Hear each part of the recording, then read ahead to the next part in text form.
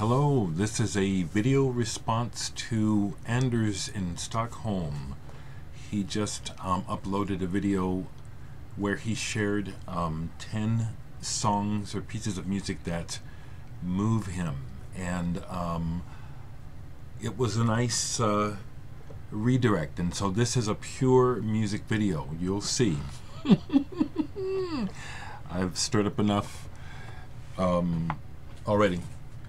But to start it, I want to thank, I got some VCLT unexpectedly today from Rick Hellinger, I believe it is.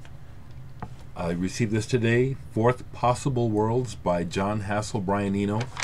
I definitely needed this on vinyl. Thank you very much, sir. Very kind of you. Very nice letter. Thank you. Yes, I have Tool and Aphex Twin. I have the music. I don't have Enema. I have a Burn. And Come to Daddy I have on video. Oh yeah. You better believe it. Thank you. But to talk strictly about music and about music that moves you and songs that move you, this is a nice redirect, kind of a much needed redirect for my thoughts, and can go in many directions and share many things, but I went with the ones that came to mind right away. And I thought, Anders, your video, very, very touching. Actually, I could hear the emotion in your voice at several times. You know, it is. I do completely relate as a music nerd about it's sometimes mystifying how and why a song or a piece of music will touch you in the way that it does. And that may be the case for some of what I share, but this, I'm going to share some music that has touched me consistently and brought tears to my eyes many times. And the first one that comes to mind is the Cinema Show by Genesis off of Selling England by the Pound. This is truly one of my all-time favorite albums of any genre. And I can still distinctly remember probably the first time it brought tears to my eyes. I was still, maybe, I have to look at, was this 1973? Because I think I was, I was still a teen. I was in my teens, and I was down in Texas working for a summer, and just a mess. And it just hit me like a ton of bricks, and I just wept. 1973, yeah. And it's done that on many occasions, I never got to see Genesis with Peter Gabriel, but I saw them with Bill Bruford and several times afterwards. And so when they played this, the first time I saw them on the Trick of the Tail tour, I believe that was that tour, the one after it, it was very moving, very moving. So this is definitely one. The song Quasar by Herbie Hancock. And I'm going to put this on because this is not what you would think of as an emotionally moving piece of music, but I've had several emotional and even cosmic experiences listening to this. Water Torture, not Quasar.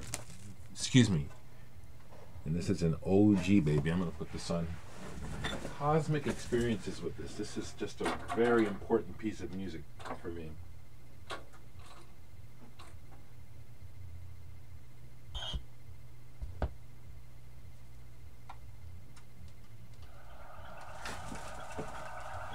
Now, this has not brought me to tears, but this has moved me, and it has, at different times, really sparked some deep visions, like even, One time I was with a friend. We shared the trip. I've told the story, actually, in an old video. So this definitely counts as a piece of music that moves me deeply.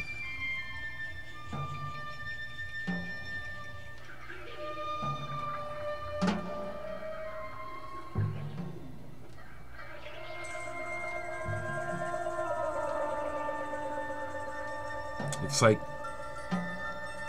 I still relate to how this music, when I first heard it as a kid, really I was a kid, it was like, we're going forward.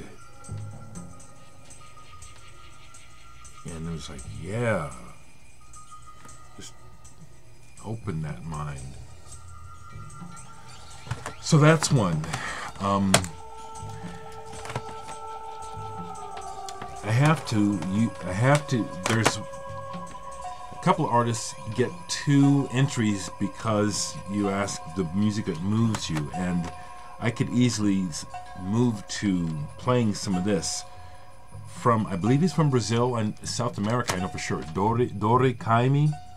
He has a couple of tracks that just, oh my goodness.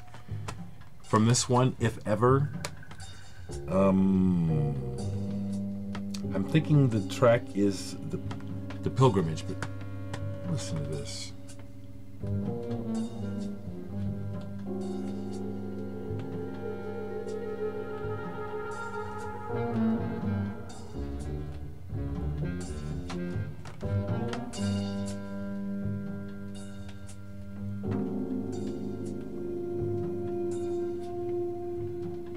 Yeah, see, that's bad. Still, it's just like, Thanks, Anders, for this. I've been doing fine, but I have been a little preoccupied. And then Brazilian Serenata. What is the track off of here? I believe it's Flower of Bahia or Historia Antiga. There's a couple on here that just...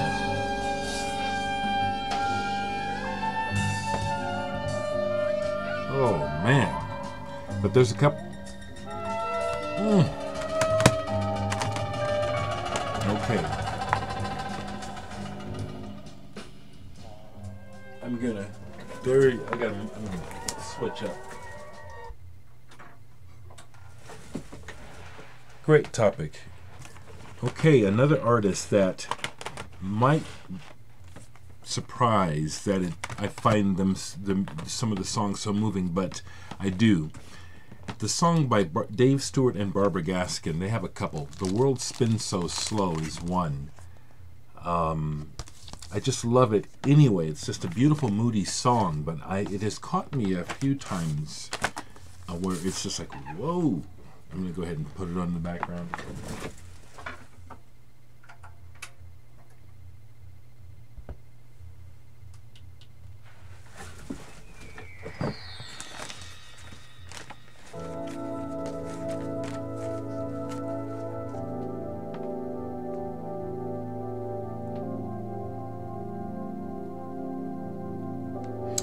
Yeah, see.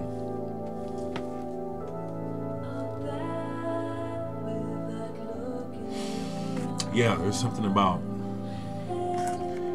it's also on this CD.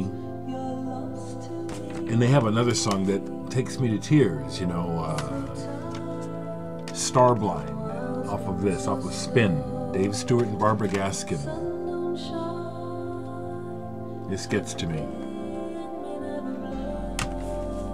Can't explain it, but it does. Even I feel it even now. Let me keep going. A few more things. I don't know if I picked 10, but I picked several. Another one that has just Wallflower by Peter Gabriel. I've seen Peter Gabriel again several times.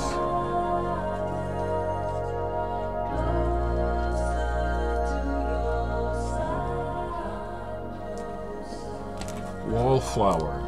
I just relate to that song on so many different levels, and it means literally what he meant it to mean to me, but it also, because of my experience working in mental health and psych hospitals and psych wards, those words fit some of the atrocities that I've seen and had to be part of working in the mental health system.